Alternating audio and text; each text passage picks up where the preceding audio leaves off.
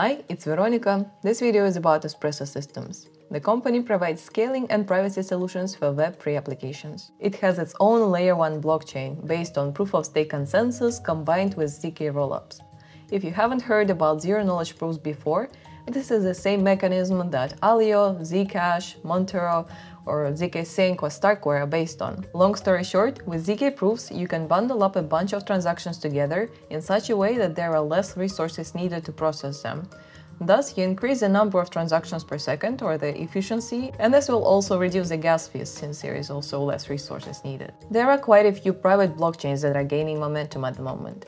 However, they have different technical aspects, for example, different consensus, which allows them to be suitable for different use cases, and thus solve different problems. For example, some focus more on scalability and others more on the privacy. Espresso Systems is leaning more towards the scalability side with its Configurable Asset Privacy application for Ethereum, or CAPE. CAPE gives asset creators the ability to customize the privacy settings of who can see what about the ownership of the asset as well as its movement. CAPE has Ethereum in the name, so the smart contract app works with Ethereum.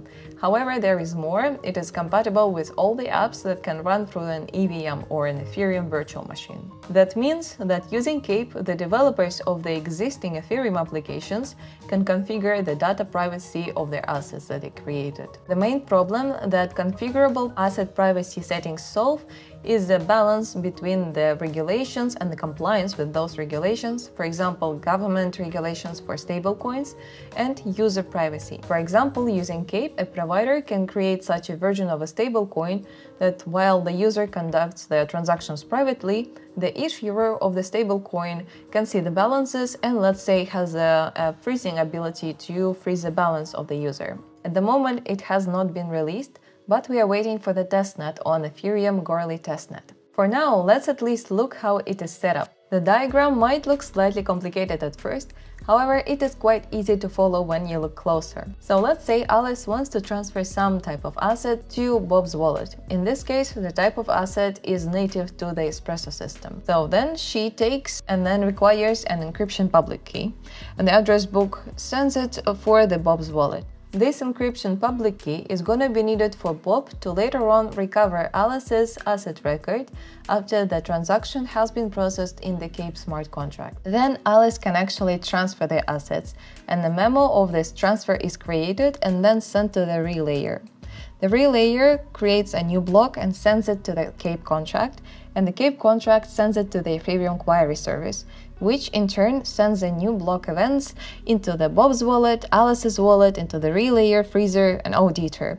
So the auditor in this case only gets some of the information, and this is configurable. Then, using the memo of Alice actually transferring the assets, her status, her local status is updated. Then Bob's wallet is also updated. Afterwards, the auditor also gets to store some of the information, but the amount of information and the types of it can be configurable. In addition to its own Layer 1 blockchain and a smart contract application CAPE, Espresso Systems also releasing Jellyfish, an open-source library for zk proofs and cryptography tools. The co-founders have a strong expertise in zk proofs. They are working on a cryptography PhD at Stanford and have had experience with big blockchain projects, for example, Chia, Monero blockchain, and Filecoin. The chief scientist of Espresso, Benedict Bunce, is also a researcher at Andreessen Horowitz crypto research team. Now let's move on to the funding. Espresso Systems has raised over $35 million in funding in a seed round in November of 2020 and a Series A funding, which was recently on the 7th of March of 2022. The round was led by Electric Capital and Greylock, with participation of Sequoia Capital, Blockchain Capital, and Slow Ventures. Other investors included Alameda Research, Polychain, Coinbase Ventures, Gemini, Paxos, Terraform Labs, and 2 angel investors. It is still quite early before the release of the mainnet. However, I found this project quite interesting to watch and quite promising as well, so I'm putting it onto your radars too. What we are waiting for now is the release of a demo version of CAPE, the smart contract application, on Ethereum testnet. Then it's gonna be followed by the testnet of the Layer 1 blockchain for Espresso, where you will have to set up a node for the project. Unfortunately, no clear dates have been announced, so I would recommend you to closely monitor the Discord for that, and I will leave the link in the description. That was it for this project. Thank you for watching. See you in the next one.